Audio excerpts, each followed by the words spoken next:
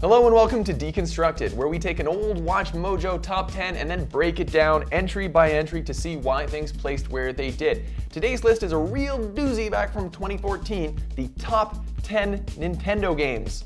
Not like Nintendo racing games, not Nintendo Mario games, just Nintendo games. Lots to talk about. Let's take a look at the ranking.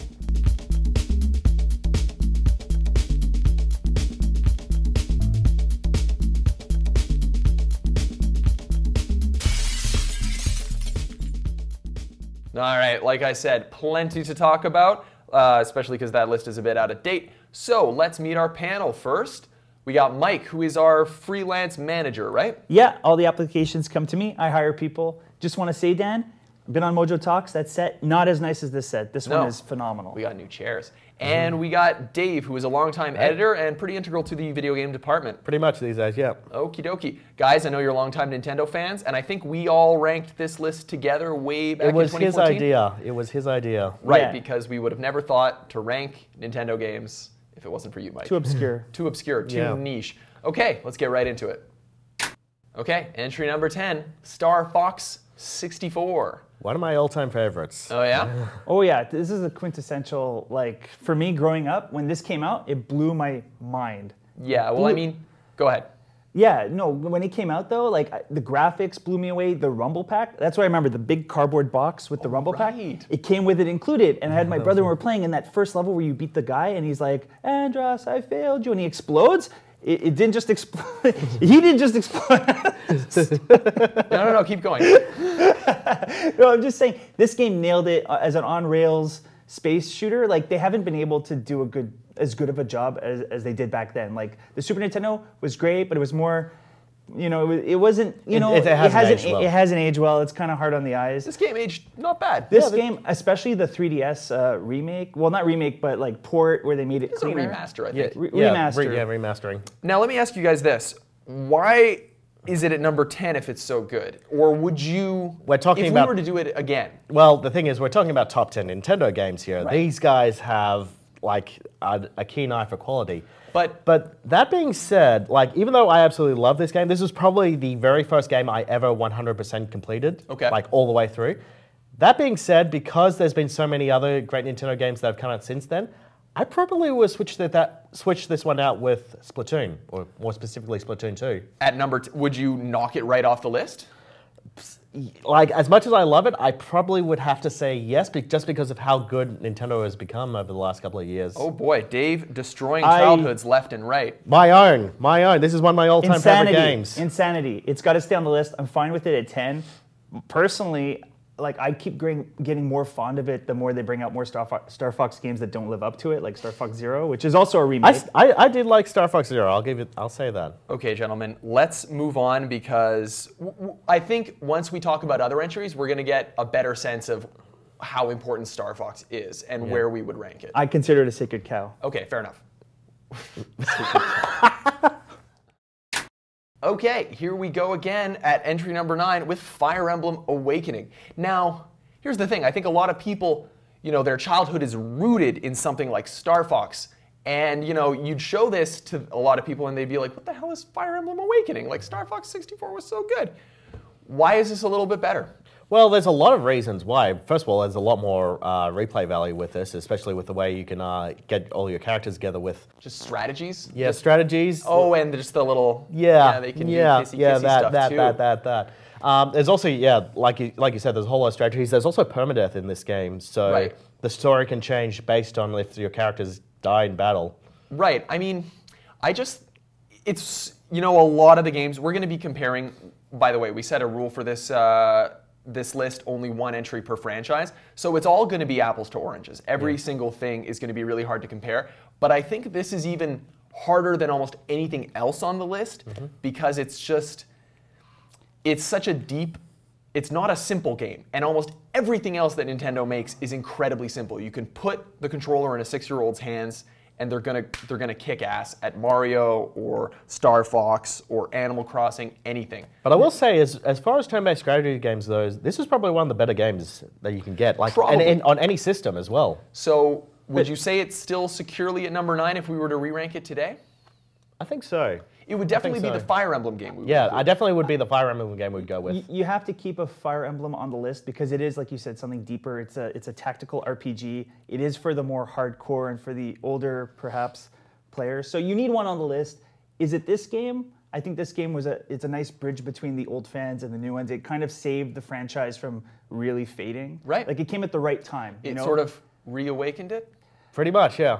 Okay, I don't know what you're talking about. Yeah. All right, well, let's move on. And on a pun. Okay, so for our next entry, I think this basically symbolizes... Oh, boy. Oh, my God. I am going to have to ask what's wrong with Dave. But I was going to say the entry number 9 and entry number 8, basically, it just shows how much Dave and I were playing our 3DSs in 2014 because I was clearly playing a lot of Fire Emblem and Dave was playing a lot of Animal Crossing. Dave, what have you got to say, buddy? What's wrong? Do we have a defibrillator? Yeah, I know.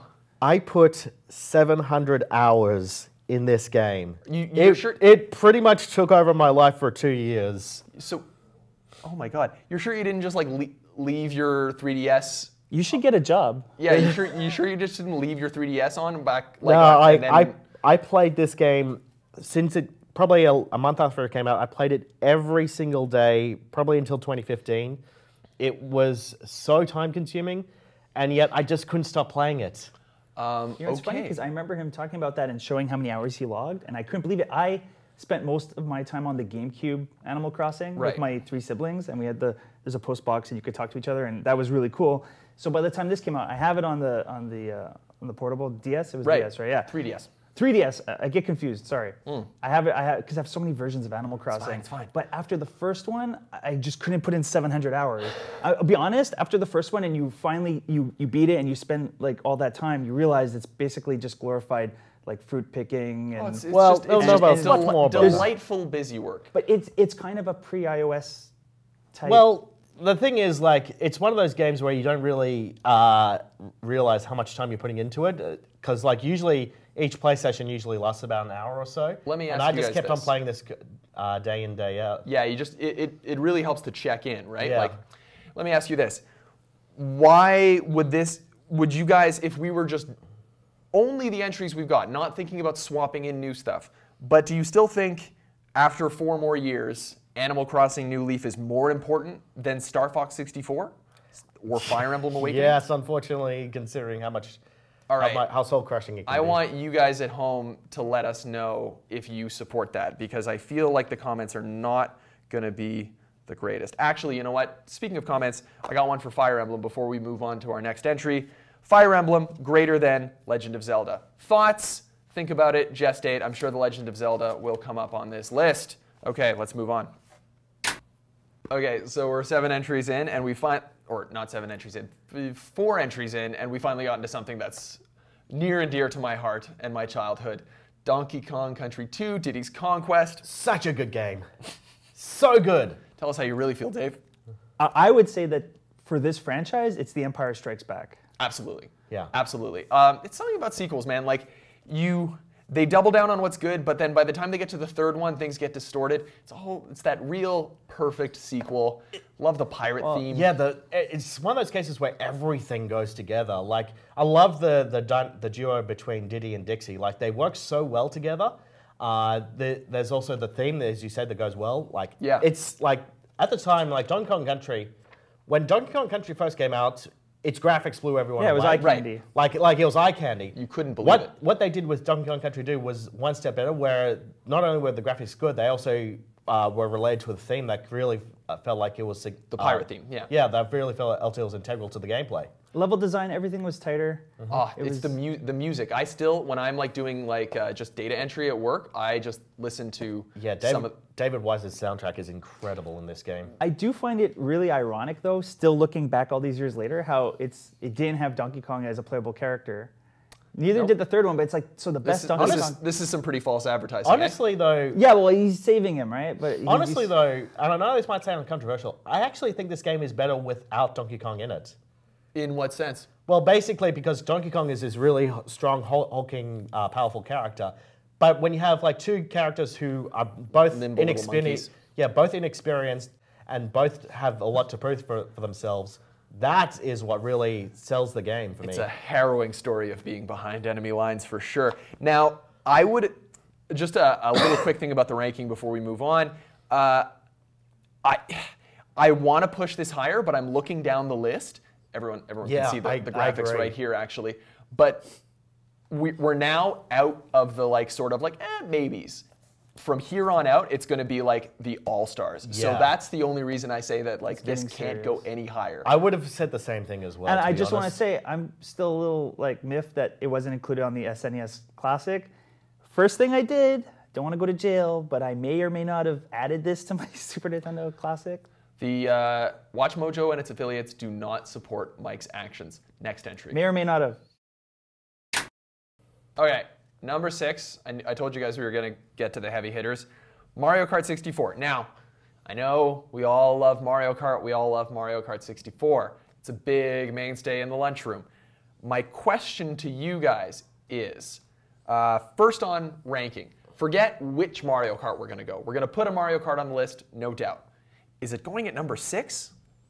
Like, below Metroid Prime, below Pokemon, below... Well, those two, basically. Not really, no. I don't think... No? Because, compared to, you look here, the rest of these entries here, they are all super heavy hitters. I thought David lost his mind for a second. My opinion is that Mario Kart and Smash Brothers are the quintessential ones you have to have on every every generation going back as far as I can remember. It's got to have a Smash. You got to have those two. Friends Mario come Kart. over.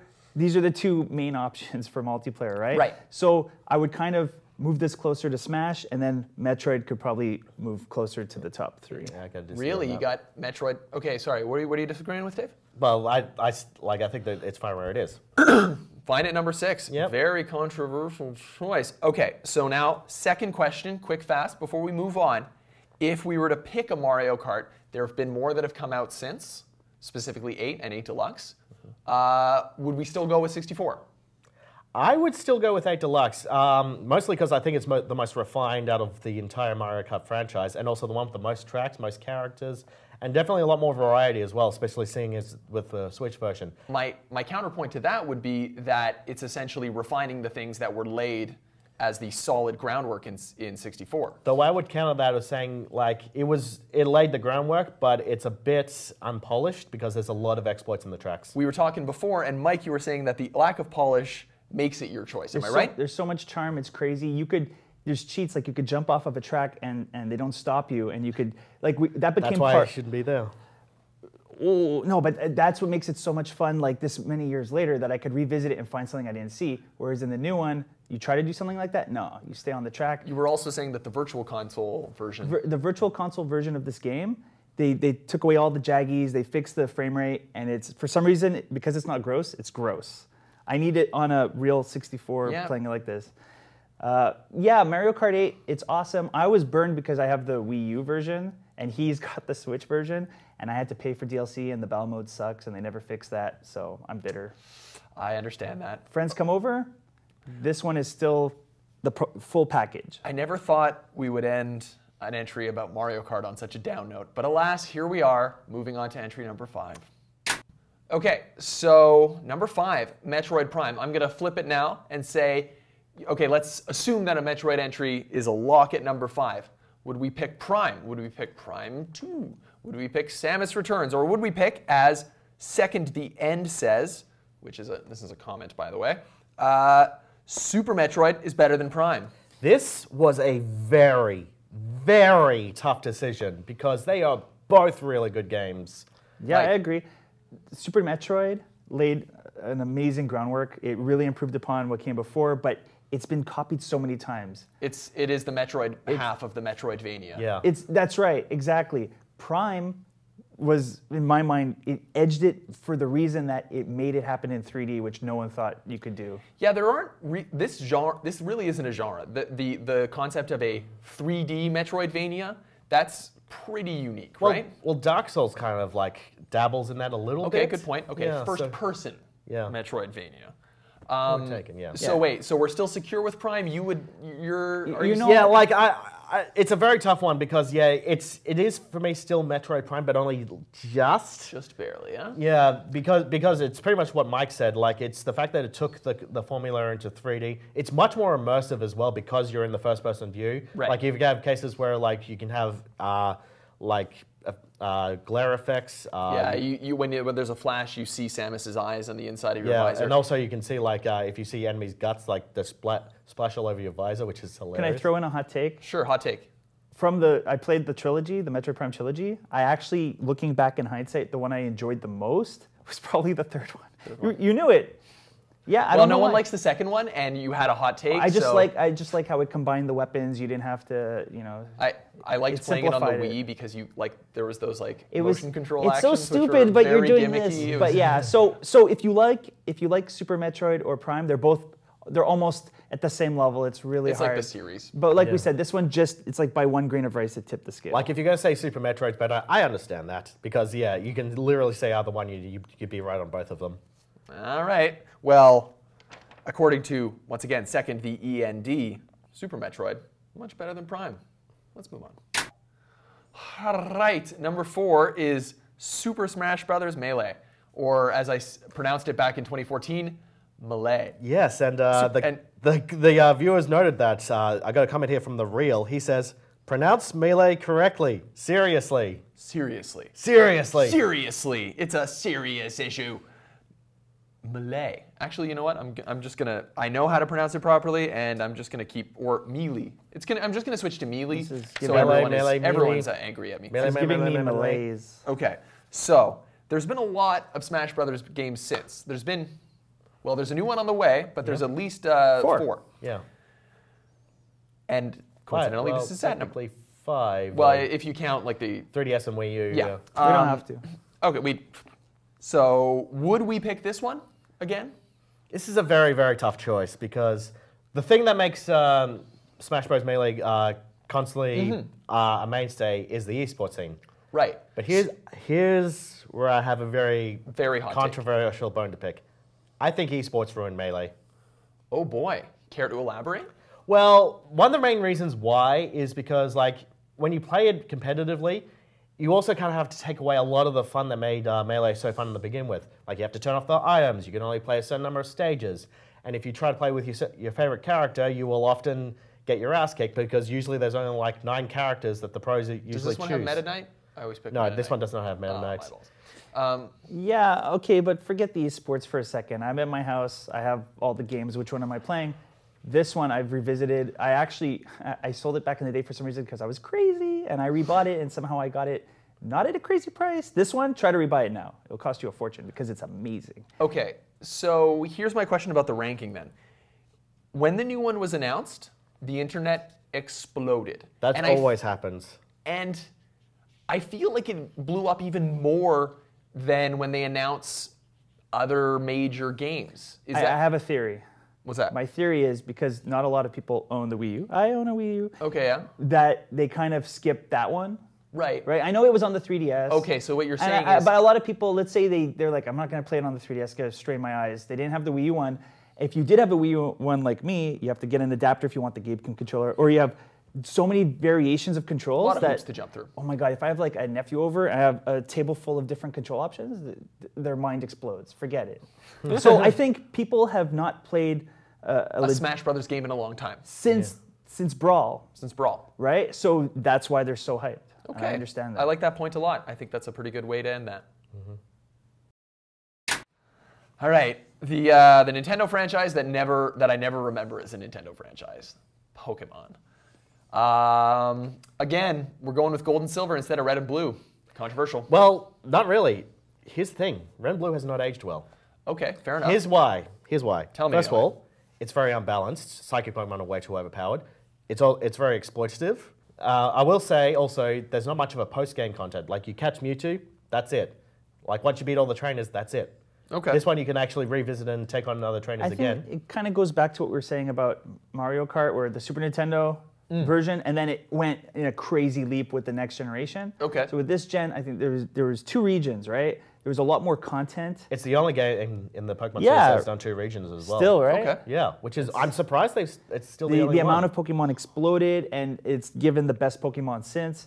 So there's so many versions. There will be nostalgia goggles for which one is your favorite, but I think this one is the Empire Strikes Back of Pokemon. And by the way, when we also talk about Gold and Silver, we're also talking about Heart Gold and Soul Silver. That's the remake on DS. Now, so yeah, if you're looking for Heart Gold and Soul Silver, it's also counts for that too. Okay, fair enough. Because I got someone here, Chris Thompson, who says, in my opinion, the remakes of Gold and Silver beat the originals and should have been on this list. Yes, the games are pretty much the same, but the mechanics were far more refined in the 4th generation than the 2nd. Did we not show those in the clip? We did. We did. Okay, so we're good. We did. Chris is he's just sharing his opinion, and that's what we want you guys to do. What's your favorite Pokemon game? Let us know.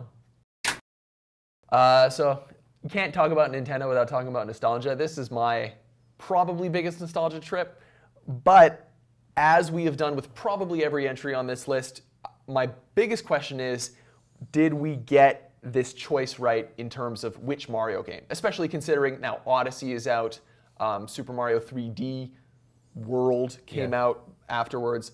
So, great Mario game or greatest Mario game? I still say it's the greatest. I have the nostalgia goggles, but I'm watching it now from a different perspective because I'm teaching my 3-year-old to play it, and my nephews. I taught them how to play video games with this, right? And I tried the other ones, and this is the one they stuck to, and I'm trying to figure out why. It's the appeal, the way it looks. 20 years from now, it's still going to look just as good. It does. It's a good-looking game, good soundtrack, good fun. Dave, I know you agree with our commenter here, Christian Brandser, who says, I think Mario 3 is better than World. Yes, I definitely agree. I definitely think Mario 3 was the better game. Tell me why. Well, for one, I feel like the level design was much more like creative and stand out. Like the one with the shoe. Like you didn't get anything like that in Mario World. All right, Dave, let me tell you why you're wrong. There's plenty of very unique levels in Mario World. There's the one with the dolphins, the one with those giant caterpillars, the one with the cheese cutter things. I hate those things. Everyone hates those things. That level's terrible. Look, that horrible tubular level where you like inflate and you have to keep getting those stupid pea balloons. Look, you look at Mario World and the appeal is not going away, and there's so many secrets, more than Mario 3. The Star World. Oh my God, the secrets are insane. Like, there's so much to love about that game. Now, I kind of wish we could have gone with one 2D Mario game and one 3D Mario game. Yeah. Because there's so much to choose from both baskets, and I'm very partial to Mario 64. What do you think about that, Dave? Do you think we should... Well, yeah, if we were to include, like, just kind of break our rule there and have one 3D one, one 2D one? It would be a bit confusing, I would say. But if I had to pick a 3D one, I would actually go with Mario Galaxy 2. Galaxy 2 over 64? Yeah. I think like... Mike, your 3D pick before we go? Nostalgia goggles won't let me, but I love Mario Galaxy 2. That's incredible. Okay. I mean, all the 3D ones are great, except I'm not the biggest Sunshine fan. I know if you get into it, you love it, but yeah, it's definitely the black sheep for sure. Yeah. Okay. Definitely no one's going to argue about this or our next entry. Let's get to that. You know what? Just before we begin our number 1 entry, I think Link could use a little bit more length in his tunic here. That if your tunic would get you in trouble at a Catholic girls' school, I think it would get you in, like, I think you could use an extra inch on that. Hyrule's pretty windy too. Hyrule is very windy, but very, very open-minded. Their people are very open-minded. They got fish people running around, so this little... Anyway, okay, number 1, Ocarina of Time. Now this one I feel, there's a lot of debate around this game as to, like, a lot of people consider it the best game of all time. I know we put it on an ancient list as the best game of all time. Yeah. But it didn't necessarily age well. A lot of people these days don't really get it. So again, if we were to pick a Zelda game, assuming Zelda is our number 1 pick, would it be Ocarina of Time still? If it was back in the day, I would say yes, but because it's today, I would actually say it's Breath of the Wild. I actually back that. Breath of the Wild, better than Ocarina of Time. I mean, I just want to be clear. Breath of the Wild, the dungeons aren't as interesting. They're a different kind of interesting, but you only got 4. They're not as... Right. They're not... Yep, no, you know what I mean? They don't feel like dungeons. It kind of bleeds together, you know what I mean? Yeah, absolutely. So there's that, but when you're playing it, oh my God, like, there's that feeling, I was a kid again, and it's rare for a game to do that. It was one of those moments where I just had this constant sense of awe, like every single corner I looked around, like every single discovery. Like, I got this back in Ocarina of Time. Like, I thought it was amazing back in the day. But Breath of the Wild, it blew it out of proportion. I would counter that to say that, okay, in relation to the question I asked you, where I was like, if we were to swap it for a Zelda game, here's the thing. I feel that Breath of the Wild is a fantastic open world game. It is a fantastic adventure game. I don't really think it's all that great as a Zelda game. You were talking about the dungeons. I feel like the dungeons are a huge part. You're talking about just the structure of the game. I feel that the structure, I just didn't get that Zelda game feeling I usually get. I think it was more of the case like the Zelda formula was getting stale at the time, because I think there was a lot of criticism after Skyward Sword came out that it was getting really old and stale because it felt like it was dragging on and you were on a very, very ball and chain path. Okay, let's separate ourselves from whether talking about this is our favorite Zelda game, and let's just think about for a second if we were to include a list of the top 10 games that Nintendo has ever made, and we would not include Ocarina of Time as any of the 10. Do you think that makes sense? Look, Ocarina of Time. One entry per. Yes or no question. One entry per franchise, rules aside. Top 10 Nintendo games, not including Ocarina of Time. Forget about number one. Well, you could also probably supplement with A Link to the Past as well. I'm very partial to that one, but Ocarina of Time, yes, when it came out, holy shit. I was there when it came out. I played it right from the beginning. It changed everything. It was incredible. I tried revisiting it very recently, within the last 6 months. Right. It's kind of hard to get. It's weird. I feel nostalgia goggles play a huge role in Ocarina of Time, but Breath of the Wild, it just feels like, I know it might not have those Zelda elements, but as a game, it's like if I had to choose which one to play right now, I would go Breath of the Wild. I think the biggest factor with Ocarina of Time is that there have been other better games with better combat that have come out over the years. So absolutely, but you have to judge these games for how they were at the time. Yeah, exactly. So but that's the thing is, like, those other games, they built on Ocarina of Time, which is why Ocarina of Time is so significant. Let's go with one YouTube comment before we leave. Prototype 1 said, I left immediately after number 1 was announced. I mean, it's a really good game, but there are better Zelda games in the series, as we were like Breath just of saying. the Wild. And they keep giving this one way too much praise. You know what? This comment was made a year ago, so Breath of the Wild was not out yet. I mean, I'll admit it's become a bit of a Citizen Kane for video games. It's like, is it even that? It's just accepted as the best one. So its place in history is secure. We know it's one of the greatest games of all time. I do think they're able to make Zelda into a more modern, fun thing. Down the road, I'm sure the next Breath of the Wild will be more Zelda-y, and then we'll have another debate. Okay, we'll see. Last question, quick answers before we go. If we were to do this again, would you think it would make sense to swap Zelda and Mario? And please answer this in the comments too. Like, Zelda or Mario? I still think Zelda is number 1. Mike? Zelda is a deeper experience for older gamers. Don't kill me, internet. No, it's fine. But Mario is the game that most of us grew up playing and learning, and how the new generation of gamers are learning. To me, Mario is Nintendo. It's Nintendo. If you were to kill Mario, it'd be different than if you killed Link. They'd both be bad. Okay, well guys, thank you so much for joining me today on the panel. Mike, it was good to have you on this first Mojo Plays episode. We're going to have you back soon, probably. Yep. Dave, always a pleasure. Yep. And you guys, it's always good for you to join us. Please comment as much as you want. We want that sweet, sweet user engagement. And let us know what other top 10s you want to see us deconstruct. Just before we go, though, I will say we had 7 HMs on this one. Yeah, 7 honorable mentions. So if we forgot one of your favorite Nintendo franchises, go check out the original list, make fun of how bad my VO is, and check back next Friday when we have another Deconstructed. Thanks for watching Mojo Plays. Be sure to subscribe and click on the link in the description below to check out our suggestion page and vote on what content you'd like to see us cover next.